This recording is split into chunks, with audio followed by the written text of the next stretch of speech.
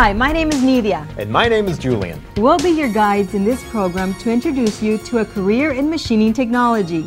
Laura's story is unique. She made some important choices that changed her life forever. And so can you.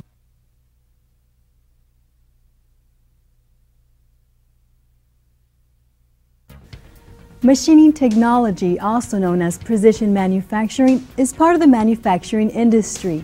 Men have known for a long time the benefits of working in this field, but more and more women are finding out about the numerous career opportunities and the great advantages of working in manufacturing. So, what is machining technology anyway?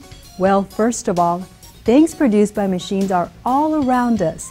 Look around the room. How many things can you see that were made by machines? A TV, buttons on the TV, a remote control and the buttons on it too.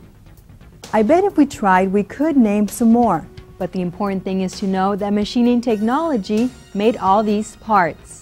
So machining technology refers to the way or the process used to shape materials into various parts. Plastic is the material used to make most of the parts we named for this room. But think about your kitchen appliances, a car, or a playground. They have lots of parts made from some kind of metal. That's right, several materials like iron, steel, bronze, aluminum, and plastic are used to make parts for things that we all use every day. Imagine the thousands of different shapes and sizes of parts in the things all around us, such as ballpoint pens, cars, computers, and motorcycles. Machinists had a part in making all those parts for all those things. So as you can see, all manufacturing really depends on machining technology. It's the basis of all manufacturing.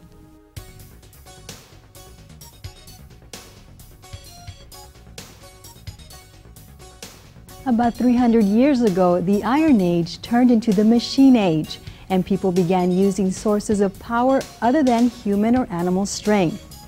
People realized that using the power of water or steam could replace the hard labor they were used to.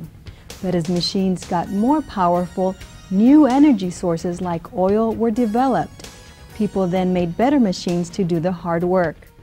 With these new energy sources, electric generators and diesel and gasoline engines were developed and became common. Since the 1950s, technology changed manufacturing forever. Many machines today are computer-controlled.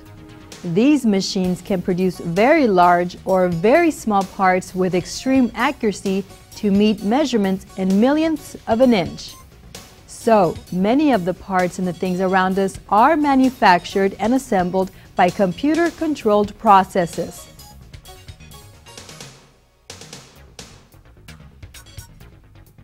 Over the years, the most progressive countries in the world have become wealthy because of a strong manufacturing base.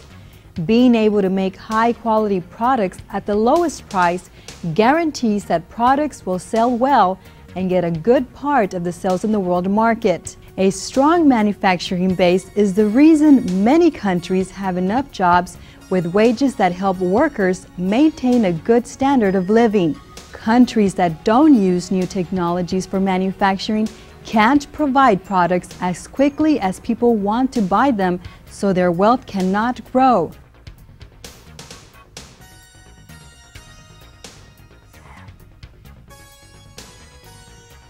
As you can see, machining technology is important. It also offers a lot of exciting, challenging, and high-paying jobs. So let's take a look at some of the careers and jobs that are available in machining technology. Machining technology offers more than just interesting and high-paying jobs. It opens the door to an extensive career pathway. A career pathway represents opportunity to grow and move up in the industry. So, there are many jobs with benefits like health insurance and opportunities for promotions. However, people want quality products, so machining technology does require skilled workers. The great thing is that there are 3 levels at which you can work in this exciting field: entry level, semi-skilled, and skilled or professional. which means you can start with minimum skills and work yourself up to more skilled or professional positions. Entry-level positions require little or no training. Most companies, however, require a GED or high school diploma. Semi-skilled positions require some training, which could be a 1 to 2 year certificate program, an apprenticeship program, or even an associate's degree. Skilled jobs may require a college degree and/or completion of a 2 to 4 year specialized training program. The most exciting thing about machining technology is that you can start working with little or no training and move your way up. The opportunities are endless. Now, let's take a look at what people in each one of those 3 levels do. The machine operator is one entry-level job in machining technology. That means it's a place for workers to get started without previous experience or training. Machine operators usually operate just one machine. They are responsible for starting and turning off the machine and checking the products the machine is making for quality. Machine operators usually start working for minimum wage, but it's a good way to get started in the industry. With a little bit of training, you can enter at a higher level and make a higher wage. Machinists are considered skilled workers and have attended some type of training program to learn specialized skills. There are different types of machinists. Some make metal parts, while others program and operate computerized machines that make the parts. Machinists that make the molds used to make the parts are called tool and die makers. Tool and die makers require more formal training that includes practical experience and several years of classroom instruction at a technical or community college and a lot of on-the-job training. At whatever level you start in machining technology, there is always room to improve your skills and move up in the career pathway. This program focuses on one possible career option, the machinist.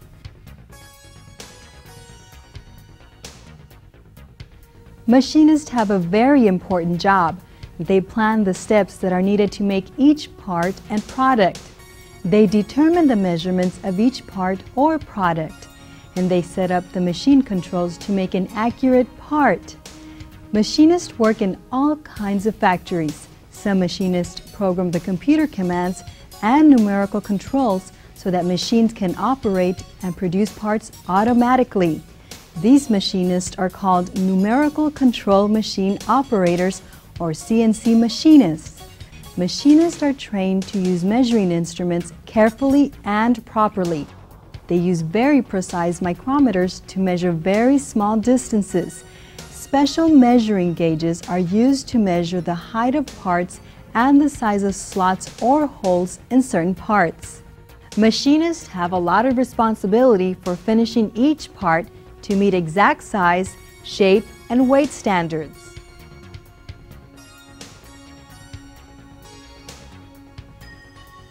A lot to remember? You're right. Being a machinist requires a variety of basic skills and abilities. All these skills are taught in training programs and in on-the-job training. So, what would this training be like? Let's see. There are one-year certificate programs that teach machining technology at technical schools or community colleges.